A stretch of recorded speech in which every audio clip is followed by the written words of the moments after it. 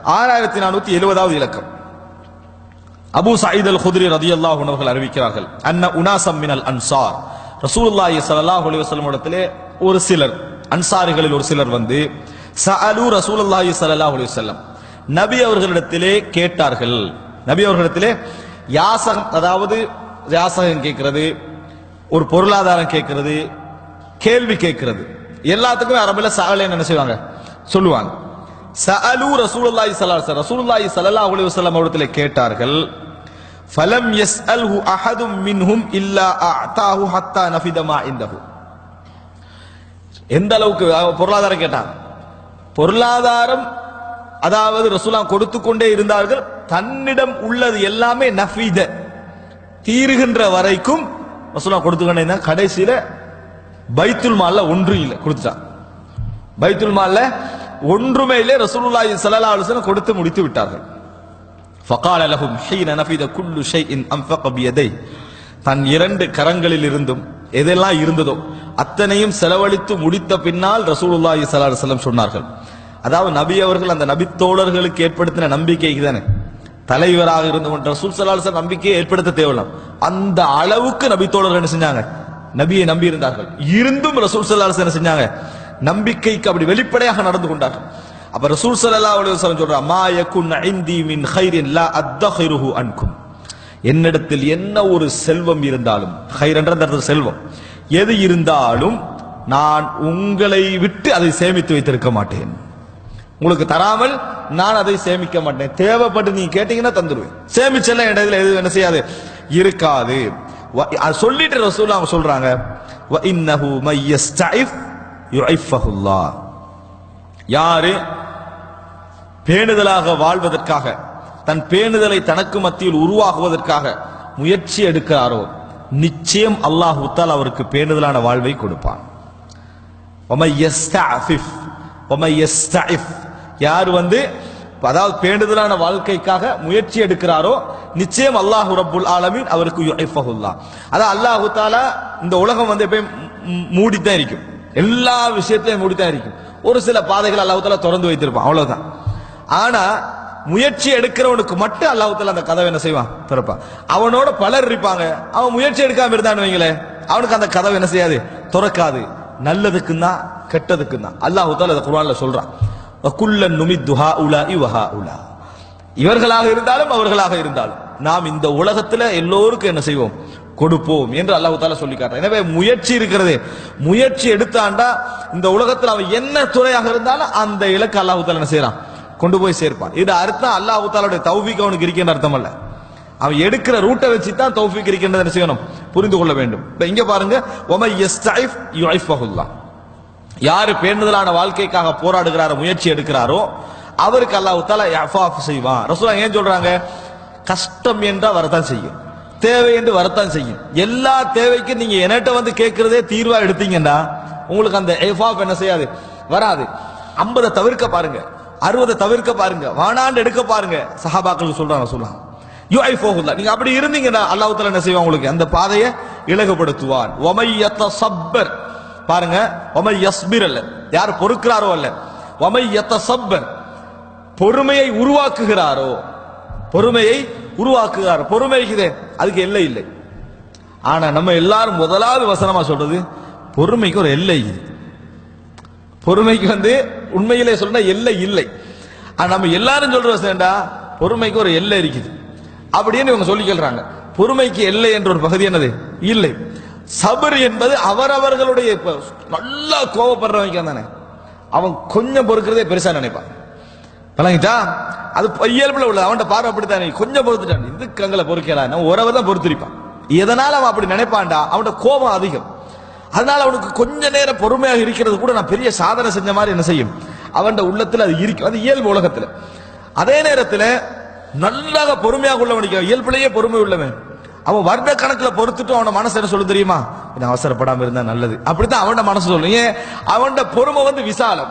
அதனால அப்படி பாருங்க, சமுதாயத்தை நிறைய வாரி தர்மம் செய்யறவங்க வந்து நிறைய கொடுத்துட்டும் நம்ம கொடுத்தது போதாதோன்னு நினைப்பான். ஆனா ஒரே ஒரு பிச்சைக்காருக்கு ஒரு 10 ரூபாய் கொடுத்திருப்பான், நான் அவனுக்கு கொடுத்தேன் 10 ரூபாய், என்னத்தை கொடுத்தேன் தெரியுமா, பெரிய விளக்கமெல்லாம் சொல்லிக்கிட்டு இருப்பான். ஏன், அவன் கொடுக்கிறது குறவு. அவனுக்கு அந்த ஒரு சப்ஜெக்ட் நடந்ததே பெரிய சாதனை செஞ்ச மாதிரியான மனநிலை என்ன செய்யும், இயல்பு இது. அல்ல அப்படிதான் மனிதன் அல்லாஹ் தஆலா படைத்திருக்கிறான். அவன் இயல்புக்கு ஏத்தான செயல்பாடு என்ன செய்யும், வெளியே வரும். அதனாலதான் நீங்க கடும் கோபக்காரர்களை பாருங்க, நான் என் வாழ்க்கையில பொறுத்த மாதிரி வேற யாரும் பொறுத்தில்லைன்னு பேசுவான். நம்மளுக்கே ஆச்சரியமா இருக்கும், எப்படி அப்படி சொல்றான்டா. குர்ஆன் சொன்னா என்ன சொல்றது, அதான் மனிதனுடைய தபியத். மனிதனுடைய தபியத் என்ன தெரியுமா, இப்படிதான் இருக்கும். அவனுடைய கோபத்துக்கே அவன் அளந்து கொள்வான். நான் எவ்வளவோ பொறுத்த நினைப்பான். அவன் 4-5 இடங்களை பொறுத்திருப்பான். மற்றவங்களோட பொறுமையோட இருக்காது, அது ஒண்ணு இருக்காது. ஆனா அவன் பொறுமையோட ஒப்பிடக்குள்ள அதுதான் அவனுக்கு என்ன ஹையஸ்ட் அப்படி இருக்கும். அதனால எப்பொழுது ஒரு மனிதன் நல்லது என்ன தெரியுமா, இதுக்கு பின்னால பொறுக்க இயலாது என்ற பகுதியை எடுத்துட்டு பொறுக்க உங்களுக்காக பொறுத்தா நஷ்டம் இல்லையா, பிரச்சனை இல்லையா, பொறுத்துட்டு போறதுதான் மிகவும் வாழ்க்கையில ஹைர். எவ்வளவு பொறுத்தாலும் அதனால எந்த நஷ்டம் ஒரு மனிதனுக்கு என்ன செய்ய போறது இல்லை, வரப்போவது இல்லை. பாருங்க, கோபத்துல நல்லதும் உண்டு கெட்டதும் உண்டு. கோபத்துல நல்லதும் உண்டு கெட்டதும் உண்டு. ஆனா இஸ்லாம் கோபம் என்ற பகுதி எப்படி சொல்லுது தெரியுமா, கெட்ட பகுதி தான் சேர்த்திருக்கு, நல்ல பகுதி கொஞ்சம் அதுல. அதனால கெட்ட பகுதிக்கு சேர்த்திருக்கு. குறிப்பிட்ட இடங்கள்ல கோபப்பட்டு ஆகணும், ஆனா அது கொஞ்சம் தான். அதனால ரசூலுல்லாஹ் ஒரு மனிதன் வந்து அவுசினி எனக்கு உபதேசம் செய்யுங்க என்ன சொன்னாங்க, லா தக்லப், கோபப்படாதே. ரசூலுல்லாஹ் லா தக்லப் என்று சொல்றாங்கடா, அங்க நல்லது கெட்டது பிரிக்காம சொல்லிட்டாங்க, கோபப்பட வேண்டாம். திருப்பி கேட்டும் லா தக்லப் என்று ரசூல் ஸல்லல்லாஹு அலைஹி வஸல்லம் சொல்றாங்க. ஆனா ஃபஸ்பிர் என்ற வார்த்தைக்கு தானே குர்ஆன்ல அதுவும் பிரிக்காம அல்லாஹ் தஆலா யூஸ் பண்ணிக்கிறான் எல்லா இடங்கள்ல. ஃபஸ்பிர் கமா சபர ரசூல் ஸல்லல்லாஹு அலைஹி வஸல்லம் பொறுமையே உச்சகட்டம். அல்லாஹ் தஆலா சொல்றான், நீங்கள் முன் சென்ற நபிமார்கள் பொறுத்தது போல பொறுத்துக் கொள்ளுங்கள். இன்னும் வளர்த்துக்கங்க பொறுமையை, இன்னும் பொறுமையை நீங்கள் வளர்த்துக் கொள்ளுங்கள் என்றுதான் ரசூலுல்லாஹி ஸல்லல்லாஹு அலைஹி வஸல்லம் அவங்களுக்கு. அதே போல சஹாபாக்கள் பட்ட பொறுமை சாதாரண பொறுமை இல்லை. ஆனா ரசூலுல்லாஹ்கிட்ட வந்து சொன்ன இடத்துல ரசூலுல்லாஹ் என்ன சொன்னாங்க, இன்னக்கும் தஸ்தஅஜிலூன், அவசரப்படுறீங்க. ரசூலுல்லாஹ் சொன்னாங்க இன்னக்கும் தஸ்தஅஜிலூன். ரசூலுல்லாஹ் அதை வளர்த்தார்கள், அந்த விசால தன்மை என்ன செய்தார்கள், வளர்த்தார்கள். நம்ம எவ்வளவுக்கு ரஹமத்திலையும் சபர்லையும் உள்ளத்தை விரிச்சுக்கிட்டு போறோமோ அவ்வளவுக்கு நமது வாழ்க்கையில மன நிம்மதி அமைதியை என்ன செய்யும், கொண்டு வந்தது சேர்க்கும். அதனாலதான் ரசூலுல்லாஹ் சொல்றாங்க, வமை யத்தஸப்பர், சபர் அல்லது நல்லா புரிஞ்சுக்கணும், வமை யஸ்பிர், யார் பொறுக்கிறாரோ அந்த லிஸ்டுக்குள்ள கொஞ்சம் பேர் தான் வருவாங்க. வமை யத்தஸப்பர், பொறுமையை யார் உருவாக்குகிறாரோ, தசப்பர் என்ன தனக்குள்ள உருவாக்குறது, பொறுத்துருவாங்க, பொறுமையை உருவாக்கிடுவாங்க. உருவாக்கிட்டும் அதை சொல்லி காட்டுறது. எனக்கு அந்த வந்த கோபத்துக்கு ஏதாவது செஞ்சிருப்பேன், நான் கொஞ்சம் பொறுத்துக்கணுவாங்க. இது வந்து நல்லது இல்ல. ஃபஸ்பிர் சப்ர ஜமீலா, அழகான பொறுமையாக பொறுத்துக் கொள்வீரா. பொறுத்தா முணங்க கூடாது, விளங்கிட்டானே, முறையீட்டு கண்டிருக்க கூடாது. அதான் ஃபஸ்பிர் சப்ரன் ஜமீலா, சப்ரும் பிலா ஷக்வா, முறைப்பாடு இல்லாத பொறுமை, மற்றவர்கள்ட்ட முறைப்படாத பொறுமை, இதான் சபர். பொறுத்ததை நான் ஏன் பொறுத்தேன்னு விளங்கப்படுத்திட்டு சபருன் ஜமீல் அல்ல என்பதை என்ன செய்யணும், புரிந்து கொள்ள வேண்டும். ரசூல் ஸல்லல்லாஹு அலைஹி வஸல்லம் அவர்கள் இறுதி ஹஜ்ல உரை நிகழ்த்துறாங்க.